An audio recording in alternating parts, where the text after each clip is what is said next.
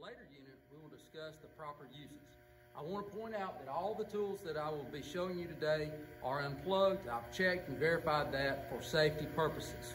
When you first start on a job site, one of the things you might need to do is to hand tools up to people that you work for, unload tools off the truck, move them around, or do various things. One of the largest, or one of the most versatile tools that you'll encounter on the job site is called the circular saw. It also could be known as the portable circular saw, or some people might call it a skill saw. Skill was a brand that patented this saw many years ago, and that name is still used by many carpenters today. But the skill saw has a plate, a circular blade, and a trigger that when you pull the trigger, the motor comes into place, and you can use this for doing cross cuts and rip cuts. Many carpenters use this time and time again when building a house. Another saw that you may see on the job site, or you will most likely see, has two names as well. This saw is called by some a reciprocating saw, and then some will refer to it as the brand name Sawzall. It's called a reciprocating saw because it has the reciprocal motion of the blade. It goes back and forth when you pull the trigger.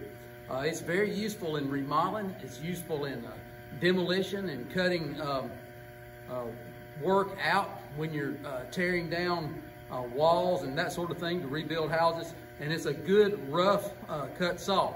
A lot of times on new construction, it's used as well when cutting out window headers and door openings and that sort of thing. Another saw that you may find carpenters using and refer to is called a scroll saw, or some people call it a jigsaw. Another name that you may hear it is a saber saw. The saber saw or jigsaw that you may hear also has a reciprocal motion. It's used for cutting curved or irregular shaped cuts. Many carpenters use these when they're cutting the bird's mouths out of rafters. They'll keep them and use these in conjunction with the circular saw or skill saw. Another tool that's come on the scene in the past 10 or 15 years that's very useful is just called the multi-tool.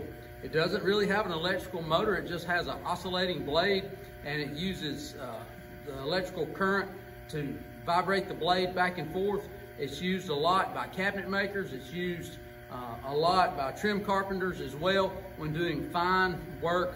It's got just a tough case and a switch, and has a blade that just kind of wiggles back and forth when you open it, and it's called the multi-tool.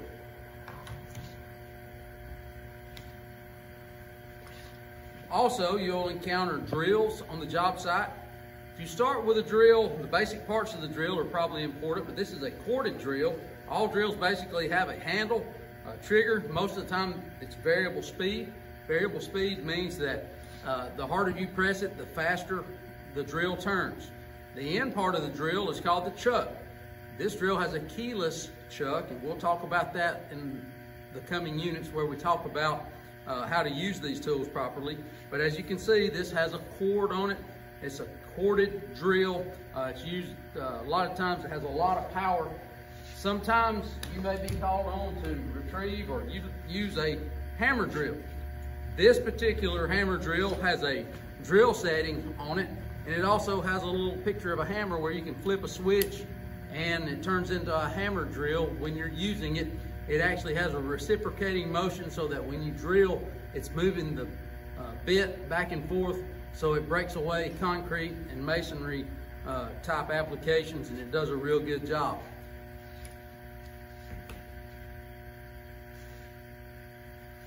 Cordless drills have become extremely popular in the past 10 or 15 years, or I guess I should say the last 20 years or so.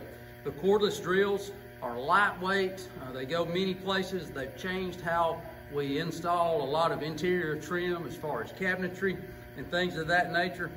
Most all of them have the lithium-ion batteries now that you use. You can see this one has a long 6-inch square bit in it as well. It's variable speed, which means if you barely pull the trigger, it's going to turn slow, or if you pull it fast or harder, it'll turn faster. And now we want to talk about the impact driver.